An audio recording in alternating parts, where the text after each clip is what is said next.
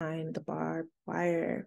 I'm Amani Sawari, and I have a national prisoner newsletter called the Right2Vote. I'm the founder of Sawari Media, and our goal at Sawari Media is to bridge the gap between social isolation and civic engagement for incarcerated people and all people impacted by the prison industrial slave complex. I'm dissecting it and giving you all an opportunity to see what's going on in here. This letter is actually 8 or so pages long.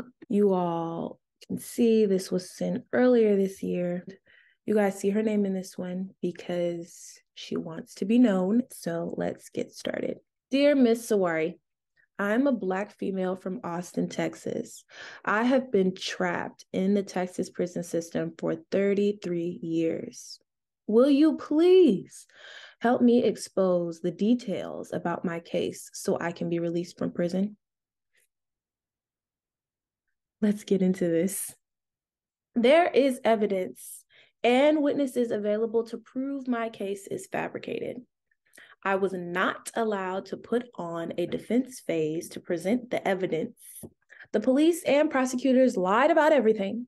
They changed everything that actually happened. They even had the medical examiner use another body. And Sergeant P told the ER staff to not let me see my husband's body. I was not allowed to identify my husband in the ER. Powers and P were determined to make this case fit me because their co-workers were not able to put some cases on me in 1984. Innocent until proven guilty doesn't look like it is playing a significant role here. Going on. Now they are determined to keep me in prison so I cannot file criminal charges against them. They keep getting people to help them. Each new police chief and DA, State Bar of Texas, Texas Commission on Judicial Conduct, Parole Board, federal judges, and even prison officials. Former TDCJ, that's the Texas Department of Criminal Justice, CID Director Rick Thaler, put me on special correspondence restriction out of the blue in September 2010. She was placed on a status that requires for her mail to be extra scrutinized. So the fact that this made it to me, I couldn't help but share it with you all. He lied that I was sending threats to the prosecutor Powers. That allowed the mailroom supervisors at the Lane Murray unit read all my mail. They did not want me to send out regarding my case. They lied that it depicted a threat and refused to mail it out. When they realized the correspondence denial forms are evidence of their lies and crimes, they stopped notifying me that my letters were not going out. They started throwing them in the trash or put them in my file. So she's no longer at that facility anymore. I am now at Mountain View and I have been able to get mail out. Will you please help me expose all of this so I can go home? We're in Texas right now, but just to take it to Michigan specifically, in Michigan, people in prison are not allowed to mail other people in prison. So if you made a friend in Gus Harrison while you were incarcerated there, and let's say this person is like a mentor to you and they're helping you understand the workings of the facility and they support you in your endeavors, they help you getting on your feet, and then all of a sudden you're moved to Kinross. Now, Kinross is all the way up in the Upper Peninsula. You can't write them. You can't communicate with them at all anymore just because you've been relocated to another facility. And so that's one of the mailroom restrictions. So if I were to write my friend in Gus Harrison now being in Kinross, instead of getting my letter, he would get a rejection form, or what do they call it? A correspondence denial form. So that would let him know, oh, I was supposed to get mail. I was sent mail. However, some part of the prison's policy where I am is not allowing me to receive that correspondence to me. So instead of receiving that and viewing that, I am forced to read this rejection form. So I have an entire folder of archives that is labeled mailroom restrictions just because I get so many pieces of mail that are denied for no reason at all. And they do get ridiculous. These are what I send to incarcerated people, and they are literally just about voting rights and ways to be civically engaged and resources for people in prison so that they can have a network of support while in what some may argue are the most depressed places in our nation. How is that in any way a threat to security? And if your security is threatened by additional pathways for resources of support, then what are you securing that's worth securing?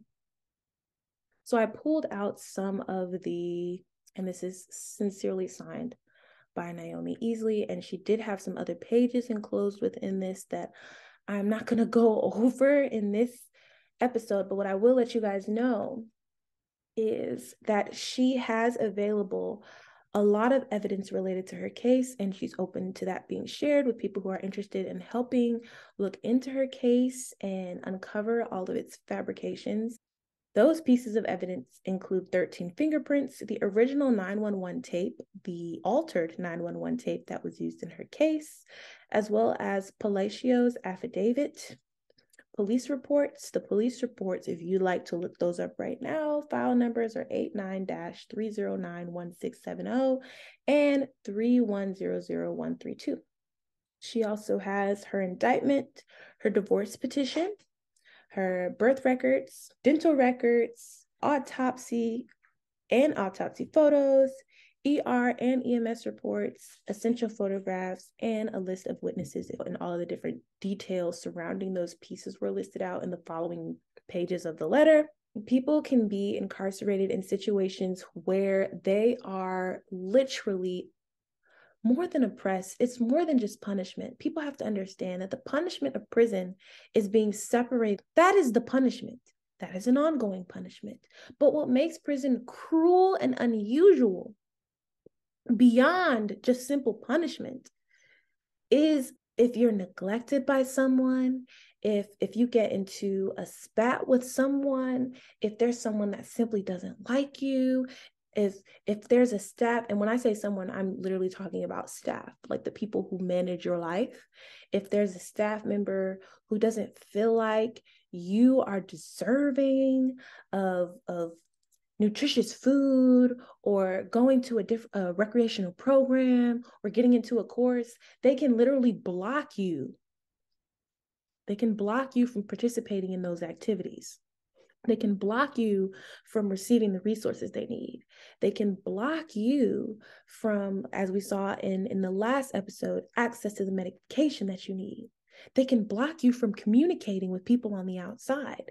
And this can go on, not just for a couple months, just because. So that is exposed in this letter, just the reality of that. The second thing that we can see is that her case involved a lot of different groups within the judiciary process, several police chiefs over the period of time, the Texas Commission on Judicial Conduct, the parole board, federal judges, prison officials.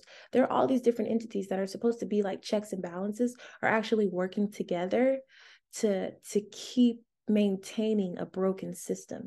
And then another thing that I'll pull out of this letter is that the power of the human spirit, even being in a degrading, dehumanizing, depressing, dilapidated environment where you're constantly being oppressed, neglected, mistreated, misinformed, not allowed to communicate, not allowed to correspond, not allowed to move about freely, where you're constantly in those conditions, the resiliency of the human spirit is so strong that even after 33 years,